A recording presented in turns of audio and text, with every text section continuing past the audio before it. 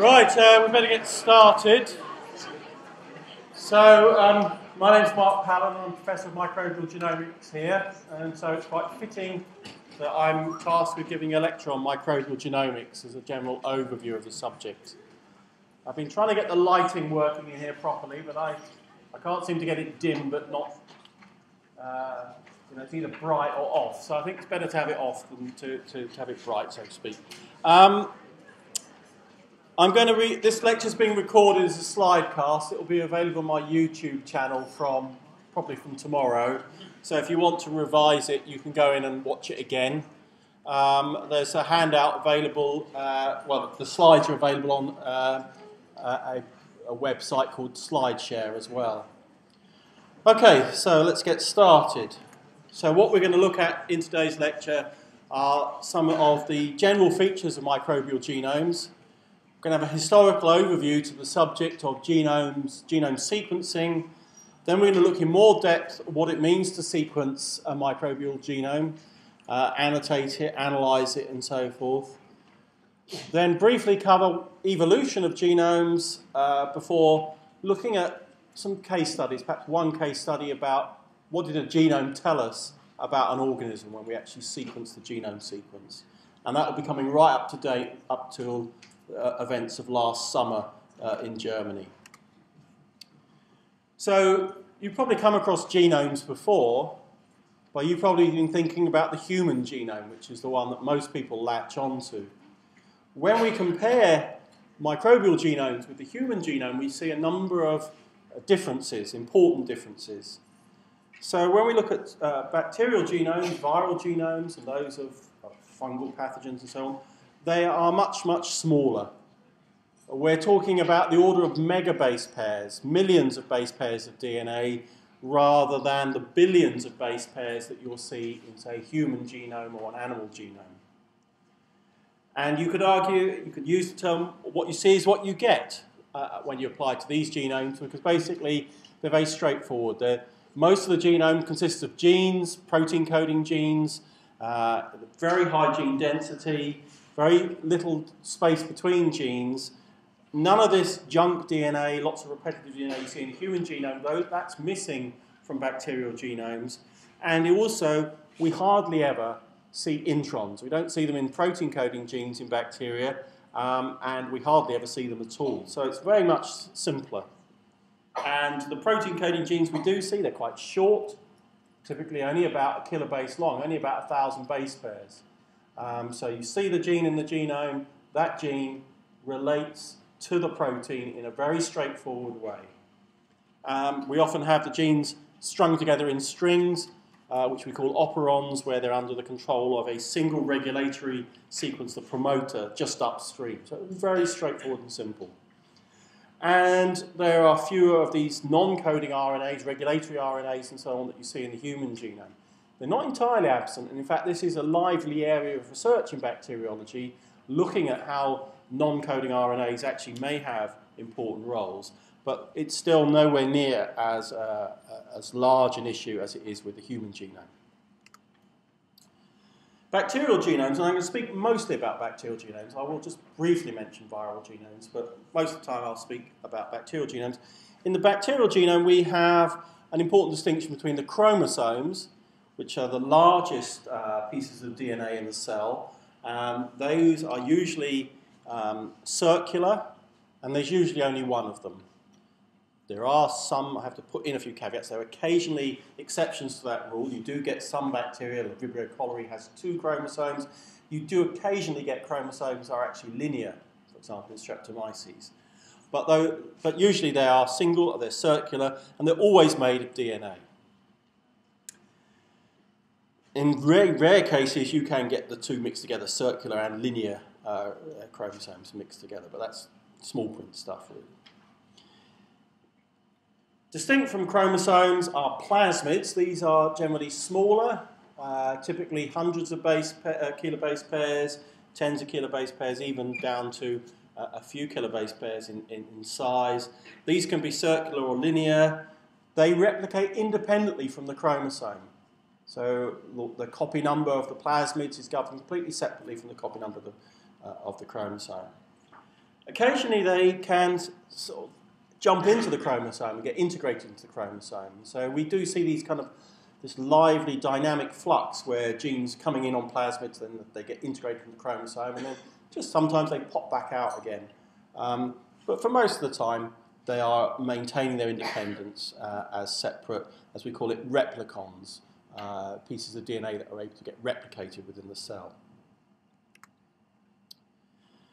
Also, that figure there just reminded me to say one important difference also between bacterial cells and eukaryotic cells is obviously in the bacterial cell, the DNA is free in the cytoplasm. There's no nuclear membrane, there's no nucleus.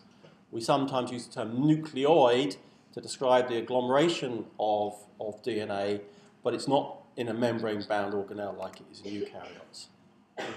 The size of bacterial genomes varies somewhat. Those bacteria which have very restricted ecological niches where their life really doesn't change very much, their lifestyle is simple, they're actually being fed lots of nutrients perhaps in that environment, those tend to have smaller genomes. And the smallest ones of all are those that occur in what we call obligate intracellular parasites or endosymbionts. So these are bacteria that live within, say, a eukaryotic cell in the cytoplasm of that eukaryotic cell. From that eukaryotic cell, they're scavenging all sorts of nutrients, so they don't have to make their own amino acids, let's say. So they tend to have very simple metabolic requirements. They tend, therefore, to have very simple genomes. And if you take this to extreme, in fact, the simplest bacterial genome, I've argued this in print in a kind of provocative piece I wrote a year or two ago, you could argue that mitochondria are actually bacteria. They are clearly descendants of bacteria, and they have very, very cut down genomes.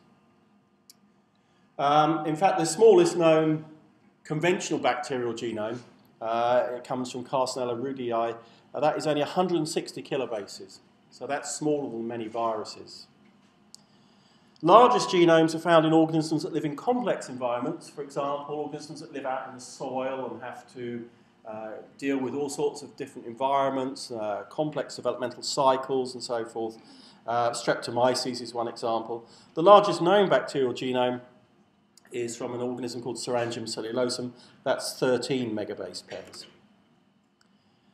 Okay, let's now switch briefly to a quick run-through of history, just to anchor bacterial genomes in history. As I said before, bacterial genomes are always made from DNA. That's obvious to us now, but 100 years ago it wasn't obvious that DNA was the hereditary material, and it was only in the middle part of the 20th century that this was recognised. It was recognised because people did experiments on bacteria. In 1944, it was shown that you could turn one kind of pneumococcus into another by mixing the cells with DNA extracted from from a pneumococcus, and the DNA alone was enough, and so that established that DNA was the hereditary material. And then this was followed up a few years later when it was shown that if a bacterial virus invades a bacterium and infects it, it's only the DNA of the virus that's getting into the cell. All the proteins and stuff are left outside, and it's only the DNA. So these were two examples where the primacy of DNA as the hereditary material was shown using bacterial genomes.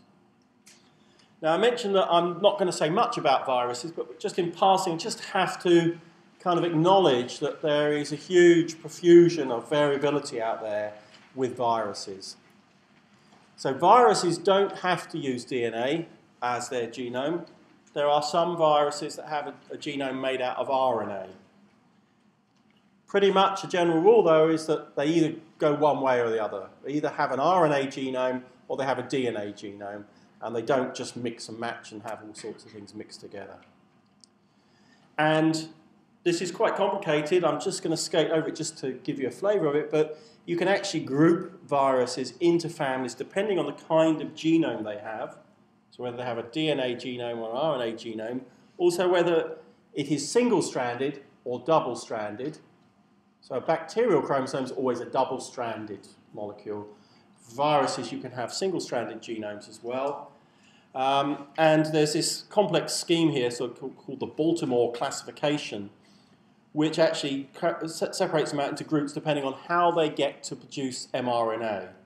So in some cases, they will have double-stranded DNA, just like a bacterium, and that makes RNA through a process of transcription in a very straightforward way. That's the simplest case. But in other cases, they might have double-stranded DNA, which turns into single-stranded RNA, which is then turned into mRNA. In some cases, you have a genome which is made from RNA, but then that's reverse transcribed back into DNA, and then that makes RNA. So it's very complicated, and we're not really going to go into a lot of detail about this at all. Typically for viruses, you're talking a few dozens of genes and a few dozens of kilobases for the genome. The largest genomes in viruses until recently were in things like pox viruses, so things like smallpox and vaccinia had the largest genomes. We now recognise in the last 10 years or so that there are some very, very large viruses, these so-called megaviruses, Mimi-virus is the prototype of these, which actually have genomes of over a megabase pair of DNA, and these actually overlap with bacteria in terms of genome size. So in terms of understanding microbial genomes, genomics timeline, let's just quickly run through some of the milestones. So in 1977, Fred Sanger invented DNA sequencing as we now know it. And then a couple of years later, we had the first bacteriophage, mitochondrial genome sequence in 81. Then lambda genome was sequenced, lambda phage in 1982. And then in the mid-1980s, things went fast forward because there was the invention of automated sequencing using fluorescence instead of radioactivity. And then in the mid-90s, we got the first complete genomes of free-living bacteria. And then a year later, we started getting 2 genomes from the same species, and it just continued from there. We got various genomes coming in, H. pylori, 2 different isolates from the same species. We got all sorts of things going on. I'm not going to go through these in detail, but we're now at the stage where we've reached a new threshold where sequences become even easier and even cheaper, and I'll say more about that in a moment. Just to give some detail there, the first ever genome sequences came from a bacteriophage, and this was an RNA genome. This is an RNA virus, bacteriophage MS2. So bacteriophage is just a name for bacterial viruses, viruses that parasitize bacteria. First gene was sequenced in 1972, and the first genome was in 1976. First sequenced DNA genome was a year later with this Bio154 in 1977, and then we had to wait nearly 20 years before we actually got to the first genome of a free-living organism, and this was a bacterium Haemophilus influenzae, sequenced by a group of people there. It's not, in fact, not a complete list of the names. Okay. So if we look at a genome project and we want to start sequencing a bacterial genome, what are the stages that we have to go through? Well, first of all, we have to choose a strain to sequence. And when this subject was first starting out 10, 15 years ago, a lot of effort went into this because it was very expensive to sequence genomes. You're talking hundreds of thousands, even £1 million to sequence a bacterial genome. And so you had to say, right, what is the strain of E. coli we're going to choose? What's the strain of M. tuberculosis? Those issues have largely gone away now, and we just sequence many, many things. That doesn't matter so much. But it was a big issue back then. Then you have to choose a sequencing strategy, and I'm going to go through that in more detail in the subsequent slides. And you have to choose a chemistry. So you have various choices as to how you do the sequencing. Once you've got the sequence, you then have to assemble all the bits of the sequence together in a process known as assembly. And this was actually a bit of a bottleneck or a logjam in the process. People just didn't believe you could actually assemble a whole genome from lots and lots of fragments tens of thousands of fragments. But there is now available software that allows you to do this fairly straightforwardly and easily. Problem is that when you try and assemble a genome from all those bits of sequence you've got, you never ever get the whole genome in one contiguous piece of sequence. There'll always be the DNA left in fragments, and closing the gaps between those fragments is known as finishing, and that is actually very, very manually intensive. So for sequencing and for assembly, we can automate these things, and they're very quick and easy. So you can get 99% of a genome very quickly. The last 1%, closing all those gaps, can take as long, if not longer, than your initial sequencing. So it's kind of slightly counterintuitive there. There are issues about data release. Do you publish straight away? Do you release your data into the public domain? Those, again, is a tendentious issue. Annotating the sequence, as we say, as we'll see in a moment, the sequence on its own doesn't really mean much to people. You have to go through and try and make sense of the sequence, and then you end up getting a publication. And when this subject started out 15 years ago, people would get a Nature paper or science paper from a bacterial genome sequence. Nowadays, you're lucky to get a paper anywhere from a single bacterial genome sequence. You can get a 500-word note in the Journal of Bacteriology currently, and that might not last much longer. So this field is moving very fast forward, huge progress. Let's just go back in history just to, I'm not sure how much of this kind of stuff you've been taught before, but just to briefly touch on the technologies. So the first genome sequences were done using Sanger sequencing. This is Fred Sanger, picture here. He's still alive. He lives out in Cambridgeshire. He's now retired long ago. I think he's in his 90s now. But he came up with this idea that you can actually sequence DNA using a primer and then extending the DNA with a polymerase. But he also came up with a neat trick, which was that he spiked the reactions. Instead of having 4 of the normal DNTPs, he set up 4 reactions, and he spiked each one of them with a dideoxy nucleotide. And that actually, what that did was it stopped the reaction at that point. And so what you end up with is, if you do these kind of reactions, you end up with a series of molecules here that terminated at a particular base. You have to get the proportions just right so that you end up getting the things extended, but every now and then terminating with a particular base. And in this way, you can read off a sequence. I'm not going to go into detail through this. You probably had talks on this elsewhere. Automated sequencing came in a few years later, and so that made things a lot quicker when we actually used dyes rather than radioactivity.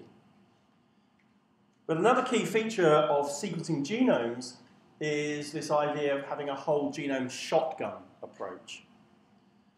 So even with the best Sanger sequencing, you're not getting more than a few hundred base pairs of sequences, maybe 1,000, maybe a kilobase of sequence in your sequencing reaction. So with 1,000 base pairs and you've got a genome of 1 million base pairs, there's no way you can sequence the whole genome in one go like that. So what you do is you break the genome down into lots and lots of fragments, just randomly shear up that genome. This is the idea of what's called a shotgun. It's just a kind of random process. Shear it all up, and you then clone those fragments into a plasmid vector and propagate those plasmid vectors in a bacteria, in E. coli, pick colonies that represent each plasmid, and then put those into microtiter plates using colony picking robots. And then what you do is you just sequence the insert in that plasmid. And the neat trick here is that you can use a primer from the plasmid, which is actually present in all the plasmids, a universal primer, and that will then sequence into this piece of unknown DNA that you've cloned into the plasmid. And you can do that on maybe 30,000 individual clones, 30,000 different plasmids. And in this way, you will sample the whole genome, and you will get the sequence from everywhere in that genome. If you think about it, there's just lots and lots of pieces of a jigsaw puzzle. And in that way, you actually get the whole genome covered. Now, you might think, well, that's a huge effort, isn't it, to do all that sequencing, 30,000 or whatever. But the point is you can actually automate this. So it's not actually as difficult as you might think. It seems counterintuitive to go and sequence 30,000 things. Surely there must be better ways. But in fact, this has turned out to be the breakthrough, the easiest way. Another important breakthrough came about 5 years ago with the development of what we call high-throughput sequencing. And this has actually kind of started to mark the end of the dominance of Sanger sequencing in this area. These technologies are at least 100 times faster, 100 times cheaper, probably now 1,000 times faster and cheaper than traditional Sanger technology. And there are a range of these different technologies. You may hear these words thrown around: 454, Illumina, Ion Torrent, PacBio. And these techniques rely on fundamentally different approaches in terms of chemistry, but also just different approaches in how you get your template for sequencing. So instead of doing what we used to have to do with the whole genome shotgun approach with the Sanger approach, where we propagated in plasmids inside living cells, with these approaches you create lots and lots of molecular colonies, if you like, and you use those as template, and you parallelize the whole thing, but you're doing it all in vitro. You're not cloning in E. coli anymore. So same kind of thing. You take a chromosome, you shear it up, you then add adapters. So you ligate on adapters to the end of each of these molecules, and then amplify up and sequence those sequences using primers based on those adapters. That's in general terms how most of these approaches work, at least. To give you more details, 454 sequencing, this uses what we call emulsion PCR. Have you had any lectures on PCR up till now? You've heard of PCR? Well, this is a method where basically what you do here is you take those fragments, those bits of DNA where you've stuck on adapters on either end, just lots and lots of random pieces of DNA with adapters stuck on. You then stick those into an emulsion. So you make an emulsion where those DNA molecules are stuck in with these beads that have adapters, sequences complementary to the adapters you've put on. And then you do an amplification step. So I haven't got time to go through, if you haven't done PCR, I really haven't got time to go into detail about this. But basically, through some clever chemistry, you can actually make many, many copies of that starting template. So you can amplify it up. So you end up with that bead being coated in lots and lots of copies of identical DNA sequence. And then those are then sequenced by a process known as pyrosequencing. And again, I think we don't need to dwell on the details here, but here what happens is you get the same kind of thing where your DNTPs are going in, and as part of that process you get the release of pyrophosphate, and this you then detect that through a particular enzymatic cascade, and this ends up with you producing light. So if a base is incorporated at a particular stage, a flash of light comes out, and that's what you detect in this kind of sequencing. But the thing is that you can massively parallelize this, so you can have hundreds of thousands or even millions of reactions all on one small chip or plate, and actually then read all those in parallel. Illumina sequencing is an alternative to 454, where you do the same kind of thing. You stick adapters onto the end of fragments of DNA, but here, instead of using those beads and so on, you actually stick those fragments down on a two-dimensional surface. But this two-dimensional surface has been coated with a lawn of primers that are either the same as the adapters you've got or are complementary to them. And what happens is that you get your piece of DNA with its DNA fragment in there that you want to sequence, with its two adapters stuck on that surface, but it's free to kind of flap around, if you like, in the solvent. And every now and then, the end of it will come in contact with one of those primers that's stuck nearby on the surface, and this will prime the production of a complementary strand through a DNA polymerase.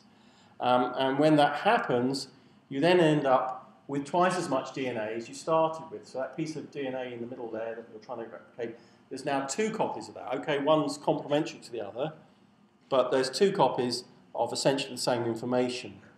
And the great thing is that you can then dissociate those. You've got then two molecules sitting there flapping around, and then they can go through the same cycle again. They can find new partners in the neighbourhood, hook up with those, you get a new round of priming, and in the end, after a few cycles of this, you end up with a cluster of DNA on this surface where all the DNA molecules in that cluster have the same sequence or are complementary to that same sequence, and then you have lots and lots of template for sequencing, and you can detect that.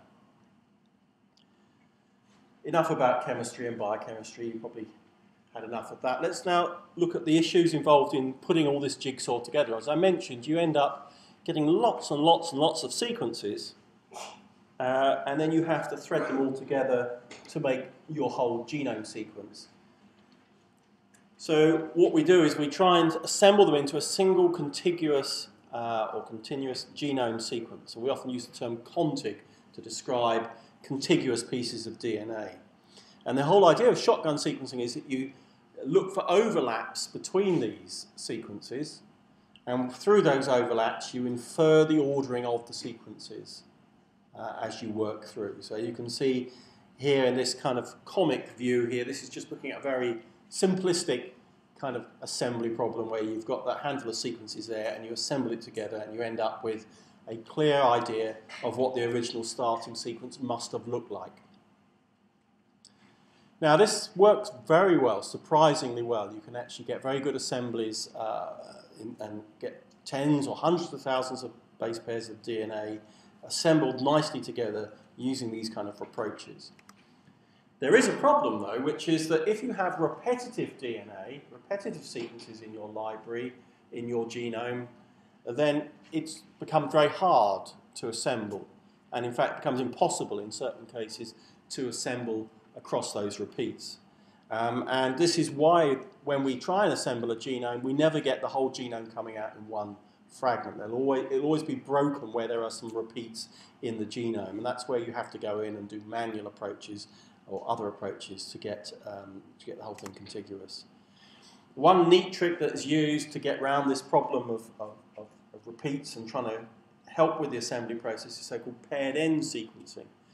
So you can take the bacterial chromosome, you can shear it up, but instead of getting very, very small fragments that you're going to sequence all the way through, you actually go for quite large fragments, say 3 kilobases or 8 kilobases, and then you add linkers to those, and then you circularize that molecule, and then you chop out the bit around the linker, and then you add adapters to that and then sequence that. So you end up with 2 bits of DNA, 2 bits of sequence, which you know are about 8 kilobases apart in the genome. And you don't get much sequence off them. You may only get 100, 200 base pairs of sequence, but nonetheless they kind of act as landing lights, if you like, to help you trying to get this thing assembled. And so it makes it much easier to assemble the genome when you have these kind of paired end sequences in there. And so this is what you kind of get to. You have a genome assembly where you're sequencing bits of sequence, you're running in from either end, let's say, and you end up lots of overlapping sequence coming together to give you what we call contigs. And that's what happens if you just do normal whole genome shotgun. If you have paired end sequencing going on where you've got a sequence gap between 2 contigs, but you know the distance apart of those 2 bits of sequence. You know you've got a 3 kilobase fragment and they're at either end, so they're 3 kb apart, or you've got an 8 kilobase fragment or whatever. That, if you can then close that sequence gap, you end up with a scaffold. So we can then assemble the genome into scaffolds where we might not know exactly what the sequence is in that gap, but we know how the order of those contigs. There will be some cases, though, where there's a physical gap, where there may be a part of the genome where you really cannot resolve it, and that's, again, where you have to then go in and do manual things, and it becomes much harder. Sometimes it's too hard, and we don't bother to do assemblies. If some sequencing technologies give very short reads, very short read lengths, they give us massive throughput, lots and lots of sequence, but in very, very small chunks. And in those cases, we sometimes say, well, it's not worth trying to, what we call do a de novo assembly, to put all this stuff together from scratch without any clues. What we'll do is we'll just compare it to something which we know is very, very similar. And this is called resequencing. So this is rather, if you have a jigsaw puzzle and you use the lid of the jigsaw puzzle to orientate all the pieces, it makes the whole thing a lot easier if you have that there to align against, and that's the same kind of approach. So, you know, I don't know why I've got animations here. So instead of doing an assembly, we do this resequencing and we map against a reference genome. Now, another key point is that we have to annotate the genome. So once we've gone through all that assembly business and we've got the genome as close as we can to a single contiguous molecule, we then have to think, well, what does this all mean? About what can we conclude about the biology of the organism from this genome sequence? And the job of annotation is to actually give biological meaning to that sequence. So there's a whole number of things that we can look for. We can look for coding sequences, we can look for function, and I'll say more about that in a minute. We use homology as a way of doing that. Various other features. Let's go through all those in detail now. In effect, if we look at a genome sequence, it looks something like this. And I don't think any of you here, unless you're like kind of Rain Man, are going to be able to look at that and say, oh yes, I can see a gene for X or Y here, and that starts there and it ends there. It's just beyond human wit. I mean, sometimes you might do it manually just to get a feel for it, but we couldn't do that normally. And what we want instead is we want to go to something like this, where we've got the genome marked up in a particular way so that it can be understood by humans and understood by computers in a consistent fashion. So here we've got, FT stands for feature table, and we've got here, for example, a piece of DNA which encodes a protein called DNA-A. And there you've got the translation of that gene there encapsulated in the annotation. In fact, we can go beyond that. We can actually have graphical views of bits of the genome. So we can see the orientation of the genes, we can see how big they are, we can see other features like maybe how much, what the nucleotide composition of those genes is. We can look at the whole genome and get a whole genome kind of atlas if we do the annotation and the analysis correctly. One point that's worth noting is, I mean, with bacterial genomes, although they're very straightforward and simple, it sometimes can be hard to identify the protein coding genes, and a lot of people just use the term ORF to talk about the protein coding genes. This here is what we call an ORF map of the genome. So if we think of a DNA sequence, you've actually got 6 different reading frames in which that DNA sequence can be possibly translated into proteins. And what this ORF map shows you here are those 6 reading frames, and within those reading frames, wherever there's a stop codon, there's a vertical line there. So you can see that some parts of a reading frame have got lots and lots of stop codons, and so it's very unlikely that there's a protein coding gene there. And if there was, it would have to be a very, very small one. But you can see these long stretches where there are no stop codons. Those would we call open reading frames. So a stretch of DNA that can encode a protein without a stop codon interrupting it.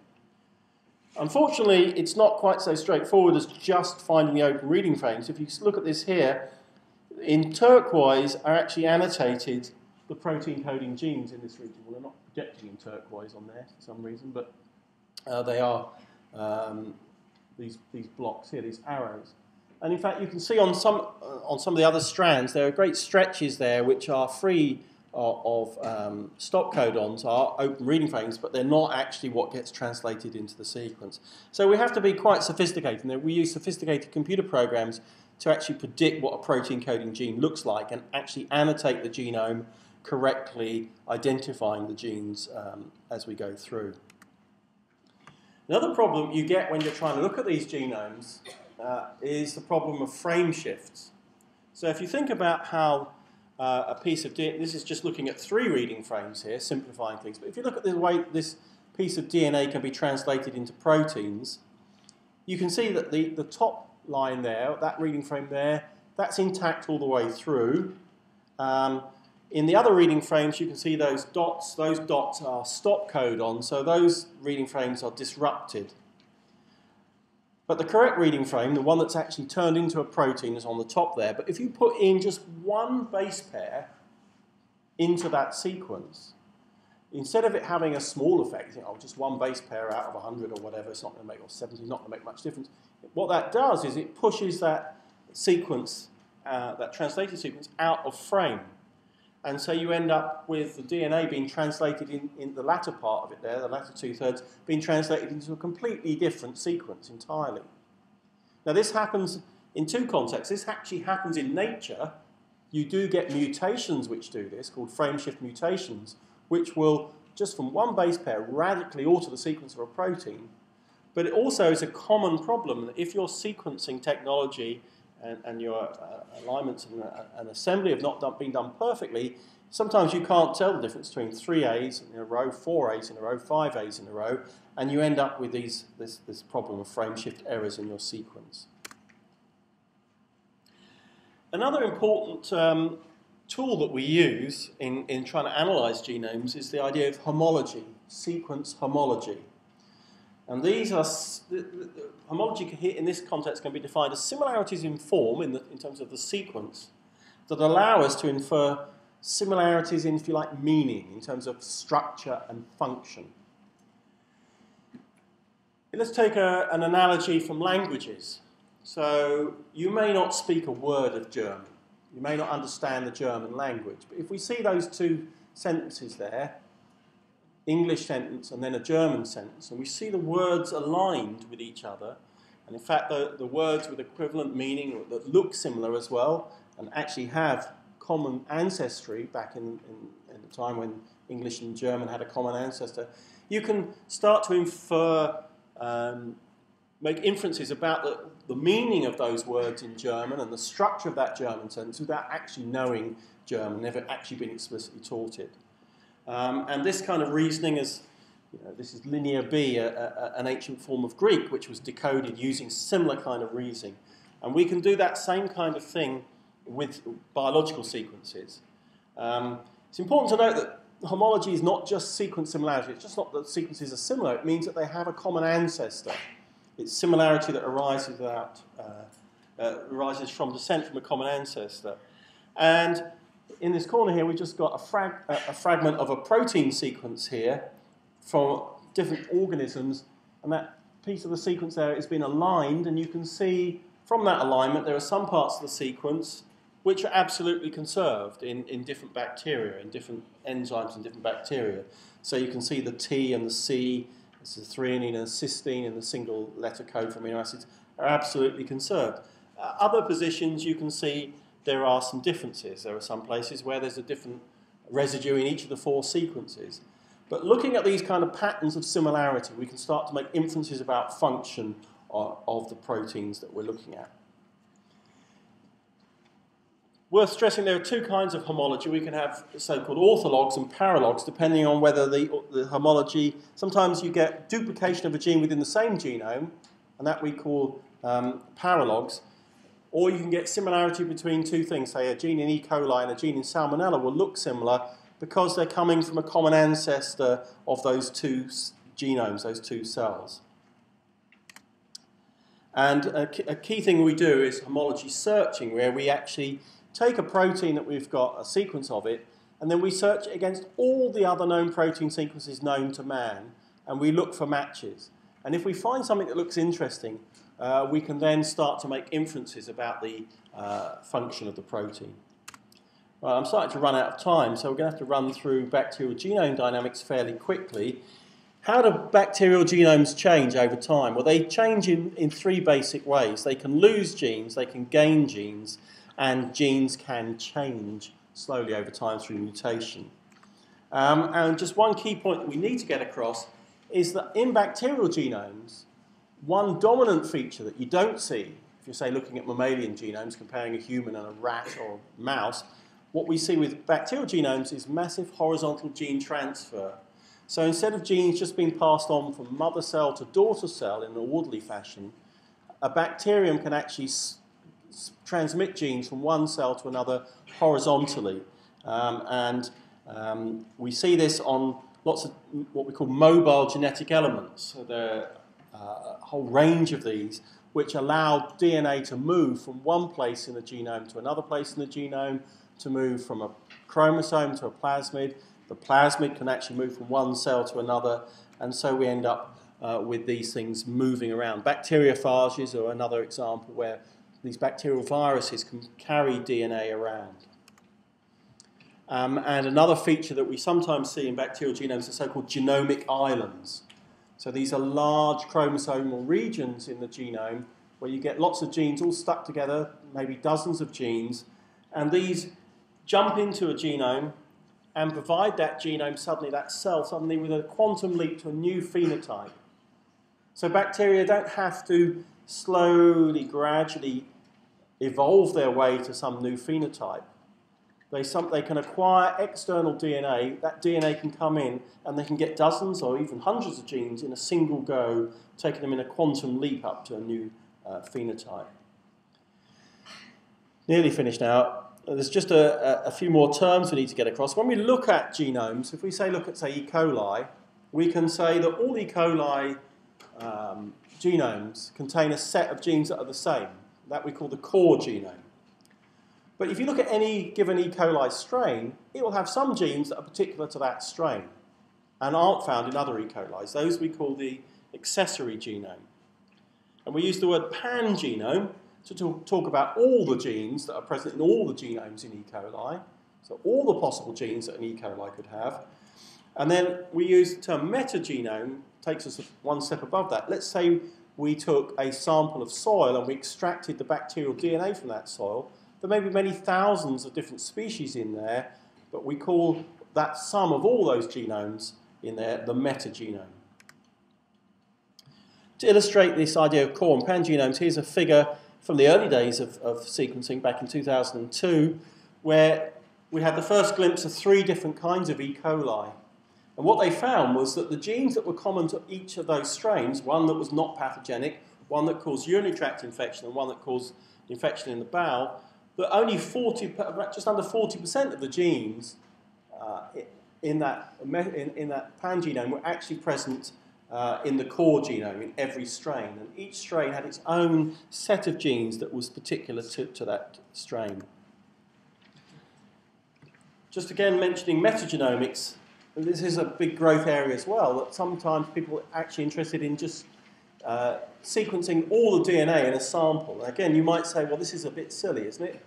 Kind of brute force approach, rather like whole genome shotgun. But in fact, this is an area of great growth interest because it's very technically very easy to do. Just extract DNA and sequence it. The analysis is much harder, but people are trying to work on that. Okay, so the last few minutes, we're going to answer the question, what are you going to use a genome sequence for when you've got one? Well, you can discover new genes, get lots of new hypotheses. So you sequence a genome and you see you didn't realise there was a toxin gene in there. You can go and then investigate the toxin gene. Oh, there might be an antibiotic resistance gene in there you never expected. There might be all sorts of things you never expected to see in that genome, and then you go on and investigate those one by one in the lab.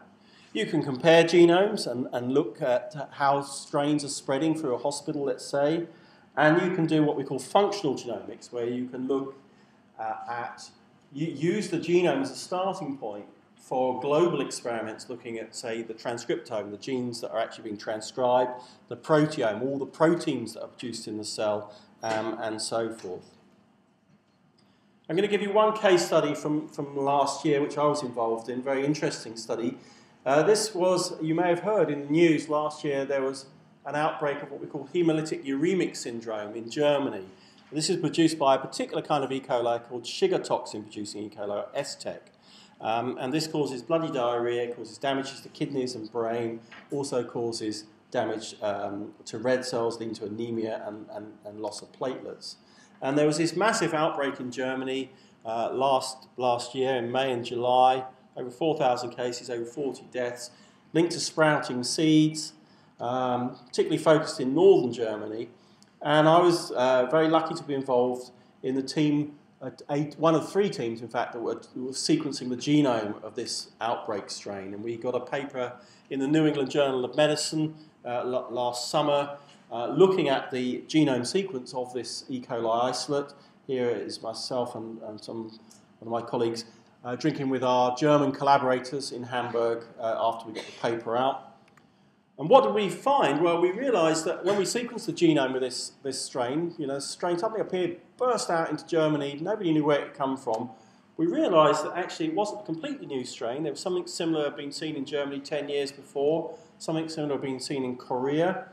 And curiously, the closest strain for which there was a complete genome had actually come from the Central African Republic. So basically these bacteria are actually spreading across the globe very vast distances. And it was also clear from the genome that this STEC came from a kind of E. coli lineage that was circulating in humans, not just coming from animals. And this was rather unexpected. And we saw lots and lots of things happening in the genome in terms of evolution, lots of these mobile genetic elements jumping into the genome, lots of differences, a lot of prophages. So these are bacterial viruses that have pasted themselves into the genome. We saw antibiotic resistance in this genome where there was no previous use of antibiotics. So it was this is a kind of map of all those things that changed in the genome compared to its closest genome sequence relative. And in fact, one of the messages we said in terms of takeaway messages from this project was that actually we could tell an awful lot from sequencing the genome. We could actually get a lot of insights into this, the biology of this organism, its evolution and its epidemiology just from sequencing its genome. Not doing any other experiments on it, but just getting the DNA out and sequencing it. And the other key point is that I mentioned high throughput sequencing, but over the last 6 months or so, certainly last year or so, we've seen the advent of what we call benchtop sequencing, where we're getting instruments that will just fit onto the top of a bench like a laser printer in size and give you genome sequences within a day, even a few hours of starting out. So this whole area is in great moving forward. And lots of interesting things going on. People are actually trying to sequence everything in the human microbiome. So all the different bacteria that live on humans, people are systematically going through and trying to genome sequence them. In fact, some people are saying, let's go out and sequence the whole tree of life, go and sample the most odd and disparate and strange organisms from the most strange environments and fill in every gap in our understanding of the tree of life. And there are movements on this score as well.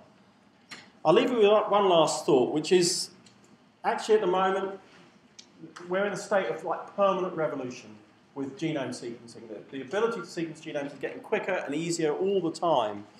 And a time is coming when it will be so easy to sequence things that we'll just do it because we can. And here's one example from the recent literature. What these guys did was they had a metagenomics pipeline where they would analyze a metagenome, and they wanted to be able to see take a complex mixture of DNA from lots of different organisms and work out what was in there.